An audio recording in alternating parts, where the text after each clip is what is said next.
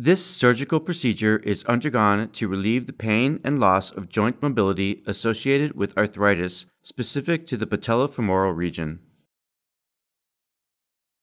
These conditions typically involve the loss of joint cartilage, causing restricted mobility and pain.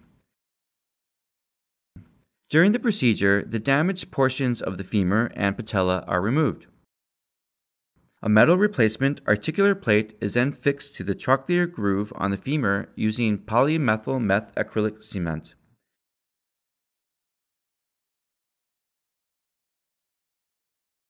The polyethylene plate is also cemented to the articular surface of the patella to improve articulation.